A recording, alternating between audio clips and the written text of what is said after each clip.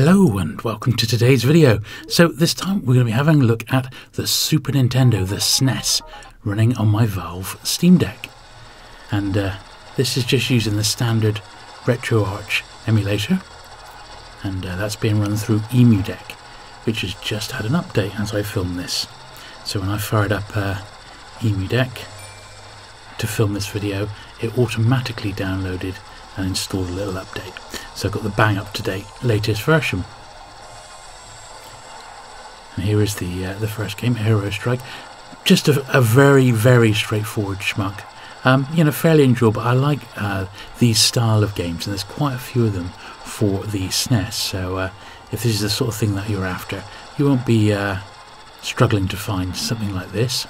We've got 20 games to show you today, and we'll play like a minute or so of each one. There's a couple of games we'll play a little bit longer of because they're sort of classics and that, but this is very much going to be part one of two. There's so many great SNES games out there, and it was always a system which, although I never owned it back in the day, it was one that I always enjoyed, like watching my mates play, the ones who had a SNES. This is Aladdin, which is slightly different to the Mega Drive version. So for me, around the time of the SNES, I was playing the Mega Drive and then onto the PlayStation 1, the original PlayStation. So that I never went the sort of the Nintendo route at this time. But it's got some fantastic games on it, and they play very well. On the Steam Deck, you can see they look lovely. They're pixel perfect. The sound is unbelievable. It's so good.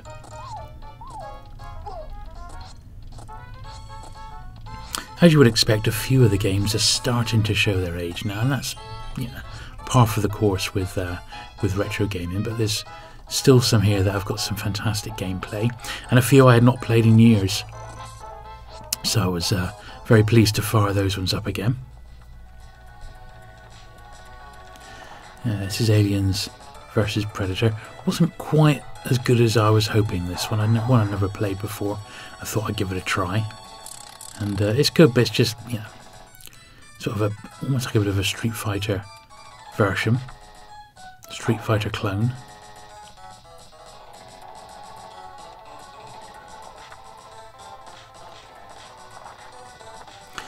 Now I have just been sent a brand new piece of kit, which should allow me, if I plug it into my Steam Deck, to record the Steam Deck screen really easily. So potentially this might be the last sort of Steam Deck video where I show you it sort of over my shoulder, as it were, with me playing the deck, because I might be able to just do, you know, perfect 1080p or even 4K screen recording off the Steam Deck, in which case we'll do that going forward. So I should have it ready for next week. This is a real favourite of mine, Arkanoid Revenge of Doh. This is like the sequel to the original Arkanoid, and it's got 20 levels, the same as the original arcade game, which I managed to finish back in the day, actually, on the arcade. Absolutely fantastic game, this one. If I had my own arcade of original machines, this would be in it, or at least a version of Arkanoid, but this was always my favourite one. Really fantastic, and the final level, we've just got this huge face on the screen, is really something.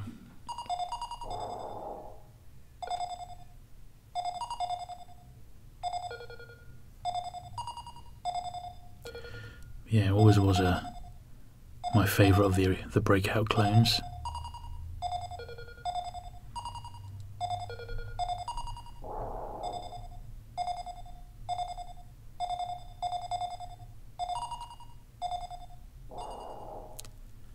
Yeah, good stuff. Now, I've got a soft spot for Batman games. I've always sort of liked them. Some are better than others. This is one I don't really remember playing at all. And it's quite unforgiving. You've got to really know the level to get through it. But that's okay. I don't mind a challenge. And I like Batman, so you know, it's a good one to get your teeth stuck into. Around this sort of time, there were lots of just straight up shoot 'em ups and platformers. That seems to be the bread and butter of the SNES. but they look great. They are very much of their time, sort of, you know, early 90s, early to mid 90s. The thing was, the games were just so expensive, even back then. You know, when they were brand new, you're looking at like £30–40 a game. And, you know, this is over 20 years ago now. And that was a lot of money back then. So, when you found people who had a SNES, they only had a handful of games, generally speaking. And we couldn't have a Nintendo playthrough without another Castlevania game. This is Vampire's Kiss. Once again, not one I think I've ever played, but I've played like versions like it, and the sort of SNES graphics here are very, very similar to what you would expect on like a Game Boy Advance, really. And you know, some of the games are almost identical to their GBA cousins, which came along a little bit later. Obviously, a bit more high definition to cater for the bigger screen. But yeah, the Castlevania games are really great fun now. Really cool.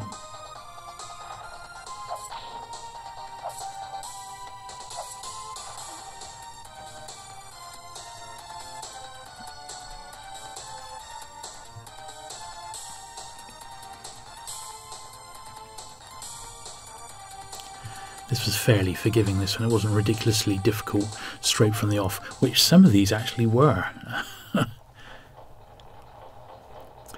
This is Choplifter III. I couldn't believe there was 3 of them, so I don't remember ever playing this one, but the principle is obviously the same. You know, just glide your chopper over to the like the hostages, try and rescue them, try not to bomb them. There's a couple on the floor there, so I pick them up and get them back to base.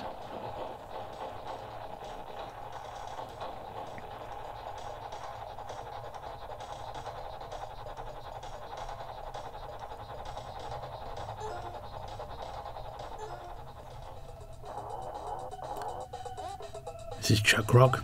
This is one that I really enjoyed playing. Sort of like, well, it's a platformer again, sort of set in the prehistoric age.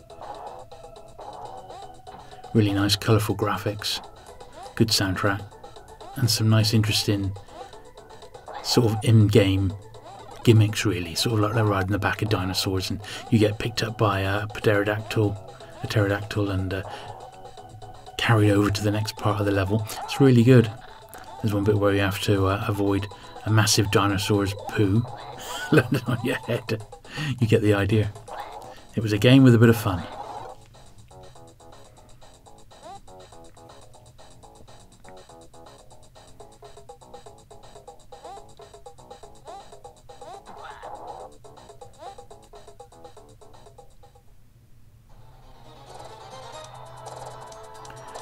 Contra 3. The Alien Wars. This was tough, you know. This was a tough game. One that you need to play quite a bit just to really sort of get familiar with the levels to make a bit of progress on it.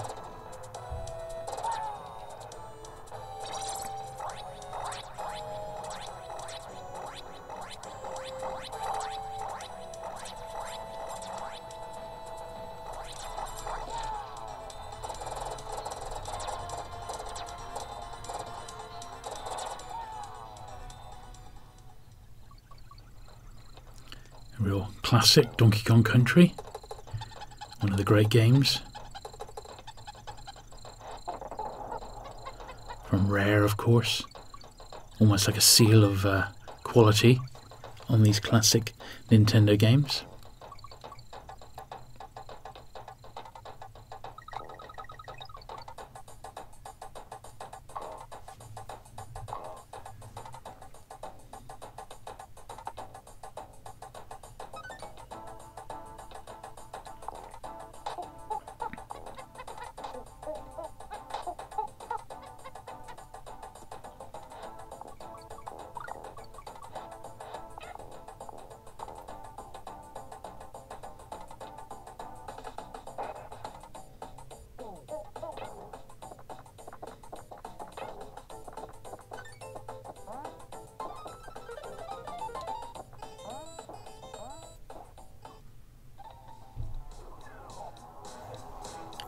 And I do love a bit of Doom.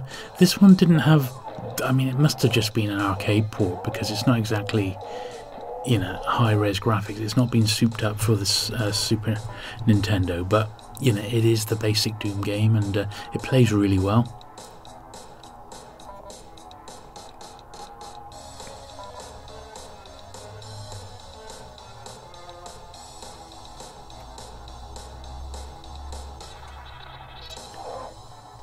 Once again, once you know the levels, you can fly through these, but it's great fun, it really is.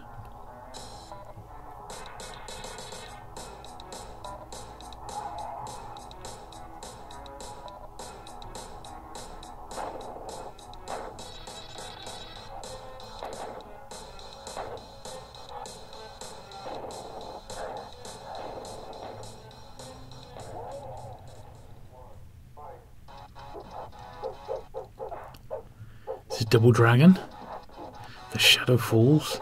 This is, you know, once again, not exactly brilliant. I hadn't, out of all the games I played, and admittedly this is only scratching the surface of the SNES's library, I haven't really found a decent sort of beat 'em up or fighting game at all, so far anyway, but, you know, I'm sure I've only gone about halfway through, so I'm sure one will come across it. If there is a particularly really good sort of fighting game that you know of on the SNES, do please leave a comment below, and I'll be sure to film and try that game on the second part of this video.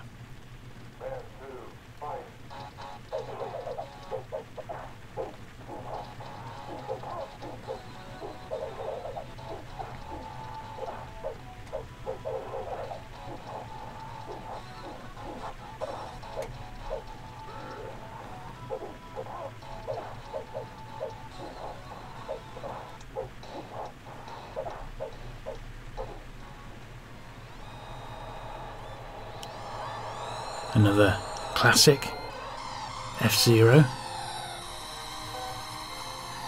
And they all look the same though, really, don't they, on all the different systems, as we've tried it on most of them now. You know, Game Boy, Game Boy Color, Advance, N64. They're all very, very similar.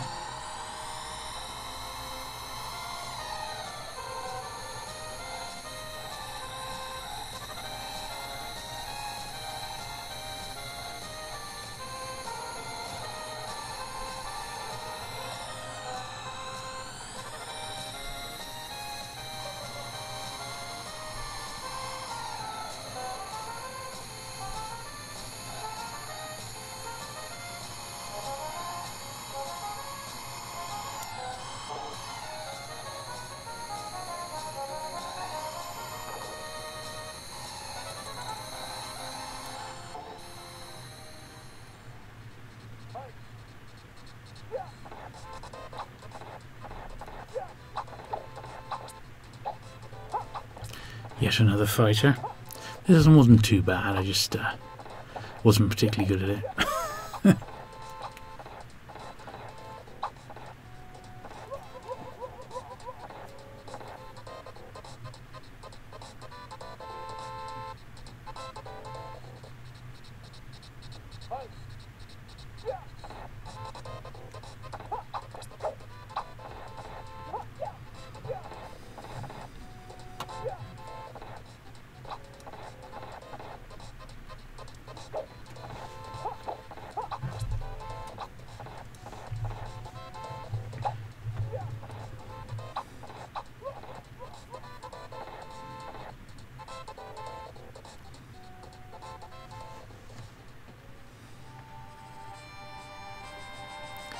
And here we have the opening for Final Fantasy IV. This is like the 10th anniversary sort of re-release of it. And this is really just the opening sort of title sequence, which I thought you'd enjoy seeing.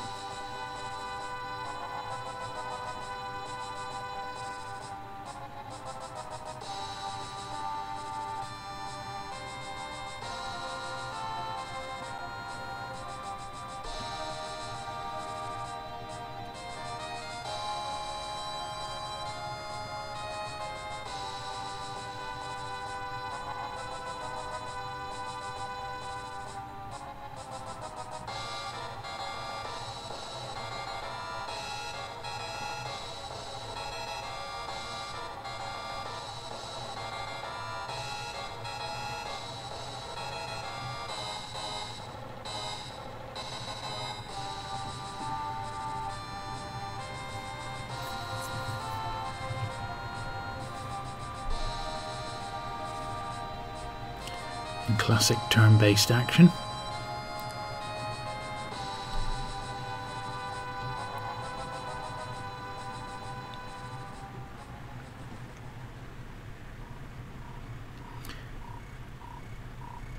Now this is Flashback. Now this is another one I played on the Mega Drive, and I didn't realise it had come out on the SNES, and it actually looks better than the Mega Drive version, but it took me a little bit of time to realise how to control your guy, you know.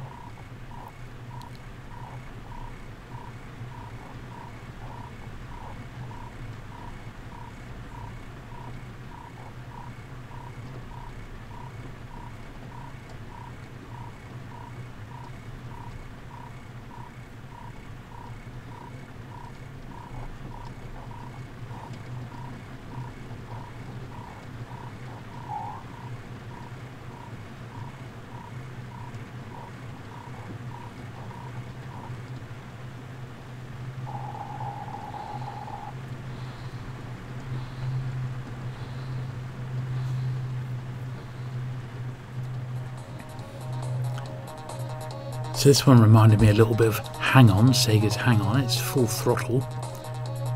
Fairly responsive sort of motorbiking game here. Once again, it took a little bit of getting used to. A little bit of outrun in this as well, where you're trying to sort of go through certain things. And also the other bikers can like smack you off your bike. How dare they?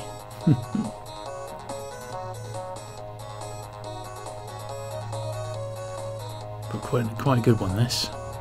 Just prior to setting up, you can actually soup up your bike. You've got a little budget of like 4,500, and you can choose your engine upgrades and things like that. Different ways to enhance your bike before you start off.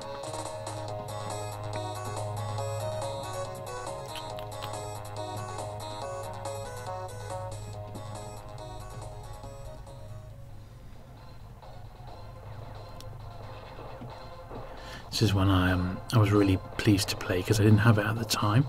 It's the Judge Dredd game. Big fan of the Judge Dredd comics.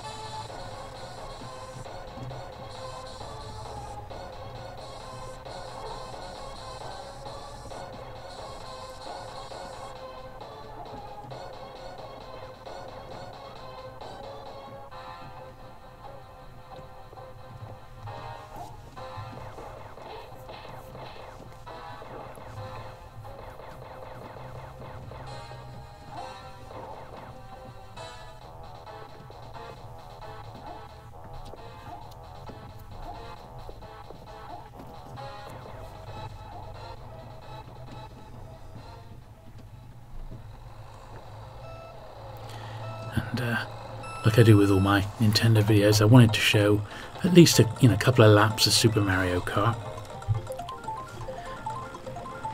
We have looked at this particular game on all the different systems, and it is really good. The SNES version wasn't my favourite.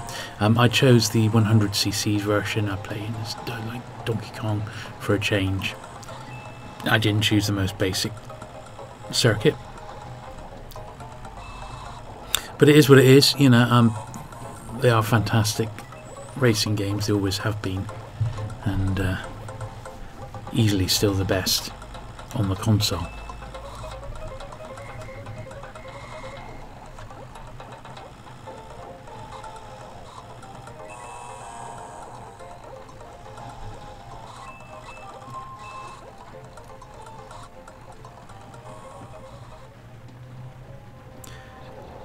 And the final game we're looking at today is Super Star Wars, which is a real favourite of mine. This really was fantastic. Love this one, and they did a Super Empire Strikes Back and Super Return of the Jedi for the SNES. Now I haven't really figured out which one I'm going to be doing next week. I have a feeling it might be Gamecube Part 2. So we'll have a look at another 20 or so GameCube games, and hopefully I'll have my screen grabber then, so it'll be perfect quality without any reflection. Anyway, thank you very much for watching today. If you've enjoyed it, do please give it the thumbs up, and if you've not subscribed already, do please hit the subscribe button and help grow the channel. Thanks very much for watching today, and I look forward to seeing you again very soon. Bye.